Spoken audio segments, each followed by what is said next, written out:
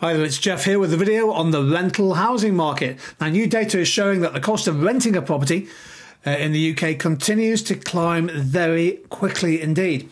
Around 35% of the population are tenants. They live either in the private rented sector, including renting properties from buy-to-let landlords, or in the social sector, including housing associations and local councils providing rented property.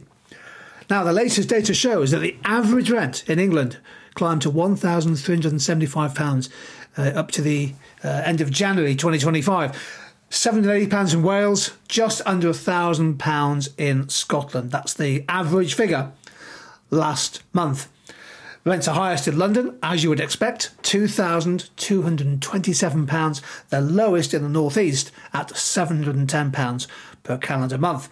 Now, the highest rent by locality was Kensington and Chelsea, no surprise there, £3,615. The lowest was in Dumfries and Galloway in Scotland, just over £510. The average rent in the UK in January 2025 was more than 7 times higher in the most expensive local area than in the least expensive. Here's a chart showing the average private rent in England over the last 10 years from January 2015 to January 25, and you can see the surge in rental prices, particularly in the last 2 or 3 years. It's happened in all regions, but the gap between London and the rest of the country gets even wider. And the ONS published some granular detail, but you can actually choose an area, choose a location to see what the rental price is for your property. And you can see on the map there, as you get closer to London, the average price keeps going up. The depth of the colour gets bluer and bluer as we move away. So what's causing this? Why is rented property so persistently expensive and getting even more expensive as month on month? Well, it's obvious. Demand is racing ahead of supply. There's a severe lack of affordable rental properties, particularly in major towns and cities. So new housing developments, including build to let, have not kept pace with demand. And of course, there's the usual problems in the housing market generally of planning restrictions and delays in construction. So there's an inelastic supply. Houses to rent are growing, but they're not growing fast enough to meet demand. And yet demand continues to rise. So we know that the cost of home ownership, high mortgage rates, expensive deposits has pushed more and more people into renting for longer. The average age of a first-time buyer, I think, in the UK is close to 35 at the moment. Increased population growth and, of course, high levels of net migration, which in the UK reached, 1.2 million people coming in 2024.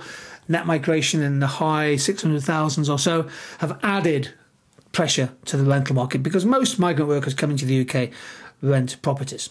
And, of course, a lot of young professionals and families are staying in rented accommodation because they simply cannot afford to get their foot on the housing ladder. And, of course, there's another issue, and that's the cost of being a landlord. So landlords with buy-to-let mortgages have faced increasing interest rates, and also that's caused them to increase rents to cover that. And quite a few landlords have exited the market due to the increased cost of the mortgage and the costs of maintaining property and paying those energy bills. So effectively, we're seeing a contraction in rental supply relative to demand. And, of course, that means that the average rent goes up. So what's Labour's plans to make renting more affordable? Well, they are trying to make a dent in the issue. The Renters' Rights Bill, I think it entered Parliament in September of 24. It proposes ending Section 21 evictions, ending no-fault evictions, preventing landlords from evicting tenants without a valid reason in a bid to give greater security, and regulating rent increases. Landlords will be required to provide at least 2 months' notice before increasing rent at the end of a contract. Of course, the wider issue, the bigger picture, is the UK government is trying to increase the supply of new housing, both to buy and to rent. And the aim is fairly simple. The government targets the construction of 1.5 million new homes over the lifetime of this Parliament, which we assume is 5 years, focusing in particular on increasing the availability of affordable housing to buy and to rent. Now, I've done the maths, okay? 1.5 million divided by 5 is 300,000 new homes completed each year. We'll come back to that in a second, but keep that figure in mind. 300,000 new homes in each of the next 5 years. Allied to this is the proposal for up to 12 new towns. Take a look at this chart. This is the number of homes completed in the UK since 1949. Blue is private enterprise. The black area is housing associations, including things like sheltered housing, and the grey area is local authorities. Now, obviously, the 40s, the 50s and 60s, to a lesser extent the 70s, were decades where council housing, local authority housing, was a major significant supply or source of new housing. The grey area was local authorities building and adding to the stock of social or council housing. But of course, the Thatcher reforms in the 1980s essentially brought an end to that. There's been no new significant building of local authority houses, basically for the last 35, 40 years. Private enterprise now dominates, housing associations taking up some of the slack, but clearly the number of new houses completed has been well below what is needed. Now, the government is targeting 300,000 new homes in each year between now and the end of this parliament. A laudable aim, in my opinion, but the last time over 300,000 new homes were completed, aka finished, in the UK was 1977, and I was there. So in other words, it's a long time ago. So getting up to 300,000 homes, new homes completed each year in 5 consecutive years is going to be one hell of an achievement if they reach it.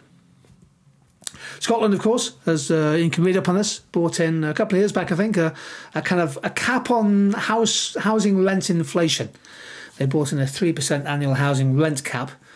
So it's not an actual cap on the level of rent, it's a cap on the annual percentage increase, and also a moratorium on evictions.